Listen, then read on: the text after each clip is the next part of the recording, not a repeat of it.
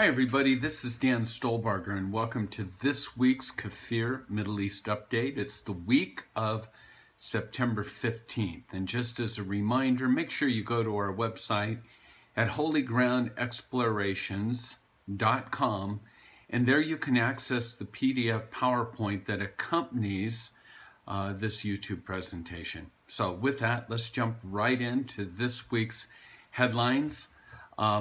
We spoke last week about the Israeli airstrike inside of Syria, and it comes as no surprise that both Lebanon and Syria have complained to the UN about the Israeli airstrike against the chemical weapons factory. Analysts, I should say, assume Syria and Hezbollah won't retaliate. In fact, Russia is saying they will do their best in keeping the lid on all of this against this IDF airstrike. But Hamas has basically said that Israel should be getting ready. As we're talking about the threats to Israel, that's going to fill this week's presentation. Hezbollah's leader Hassan Nasrallah is warning that a future war with Israel could, quote, open the way for hundreds of thousands of fighters, not just from Lebanon or Hezbollah or Syria, but from all over the Arab and Islamic world. They would all want to come and participate. When we think about the end of days, this is something that we should be keeping our ears and eyes open. Nadav Argaman says that the Gaza-based terror group is ready for a renewed conflict with Israel. And the head of Shin Bet Security Service said on Sunday that Hamas is currently setting up a base in Lebanon with Iranian support as part of its ongoing efforts to deepen its ties, its connections with the Islamic Republic's Shiite axis. Remember, it's always confusing, this war between the Shiites and the Sunnis. And again, that's what's taking place in Syria, where on one side you have Iran, Shiite, and on the other side you have a variety of other groups, Muslim Brotherhood, Al-Qaeda, ISIS, more on the Sunni side of things. The frightening thing is that the only thing they hate more than one another is Israel, and you always wonder, why don't they just focus their attention and come together? The answer obviously is because the Lord is the one that holds all things in his hands. And then speaking at a conference in Herzliya, Dr. Sebastian Gorka, a former deputy assistant to President Trump, talking about the moving of the U.S. Embassy to Jerusalem, has basically come out to say this would be a done deal, except there's a strong resistance by the Obama administration bureaucrats that are still working in the executive department. So with everything that's going on, we'll be mindful to wait and see when this move takes place. Remember, we've been told it's not a if, it's a when. The Israeli ambassador to the United States, Ron Dermer, his quote, Israel hopes that the passage of the Taylor Force Act will finally send a message to the Palestinian Authority that the days when it is internationally acceptable to pay people to kill Jews are over. Remember, this bill has major support from both parties. Taylor Force was an American that was stabbed to death on the boardwalk between Tel Aviv and Jaffa. And bottom line is that Congress is now saying it's crazy that we're allowing Abbas to pay stipends to terrorists. And so this is making its way through our Congress to shut off funding to the Palestinians if this principle or whatever continues to be the status quo. Now, I'd like to get some good news, but not quite yet. Adding to the stabbings and car rammings and explosives and other types of barbaric attacks across the globe, food poisoning could become the newest tactic used by ISIS. British and American supermarkets could be the upcoming target of this new form of mass casualty attacks. And then finally, for this week's headlines, the director of the Shin Bet Domestic Security Agency blames an uptick in the attempted terror attacks during the month of July and August on the tensions surrounding, and this comes as no surprise to us, to the people that understand biblical prophecy, but because of the unrest on the Temple Mount, this is the flashpoint. This is what causes the cauldron to boil over. And this, by far and away, is not over at all. The crosshairs of the enemy is always going to be on Jerusalem, but more specifically on the Temple Mount. Well, now, if you have the PowerPoint presentation, we get into the main articles of this week. I won't be able to go through them all, but you'll at least have them if you have the PDF PowerPoint, complete with pictures. The first is a question is whether or not terrorism is on decline. Nadav Argaman, he's the head of the Shin Bet, he told government ministers that Israel has prevented 200 terrorist attacks from more than 70 local terrorist cells since the beginning of 2017.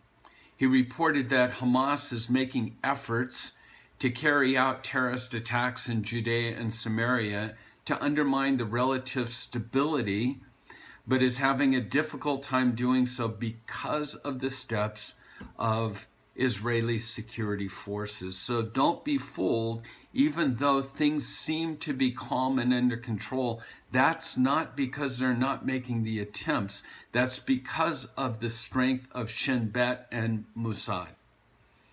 The whole two-state solution, it seems that Trump is less optimistic about this, but again, it seems like he's coming out and speaking to the Saudis by saying, we're going to give it our best efforts, but, and so I don't know if he's really optimistic or not. I'll let you read that article on your own.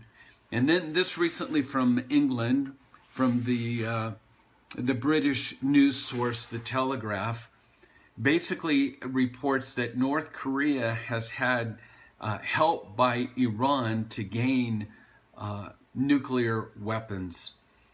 Senior Whitehall sources told the Sunday Telegraph it's not credible that the North Korean scientists alone brought about the recent technological advances, but Iran is at the top of the list of countries suspected of giving some form of assistance, while Russia is also in the spotlight. Michael Oren, his quote, British officials say that Iran has assisted the North Korea nuclear program. No big surprise, but here's the question. What's the world really going to do about it? Peace partners, once again, you know, the Palestinians are always being propped up as the moderates, the Fatah sort of thing. But when you listen to the garbage that comes out, I don't know how anybody in their right mind can think that there's any possibility of any kind of lasting peace. The Supreme Sharia judge of the Palestinian Authority has accused the UN ambassador to Israel as being motivated by Satan himself. Again, it seems like the U.S. and Israeli officials go out of their way to speak about Abbas with respect, despite his being a Holocaust denier and a financier of terror. But this respect is only a one-way street.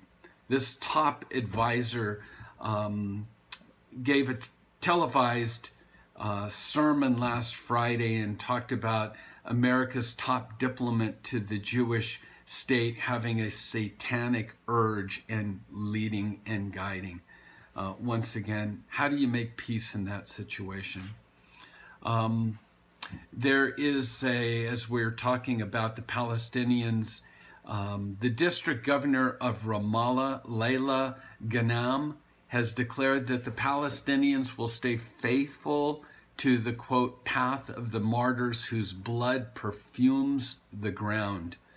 On her Facebook site, she's got poems or whatever. Once again, we're dealing with Palestinians that have a cult-like fascination with the so-called blood of the martyrs. And these, once again, as we've said, are the so-called peace partners.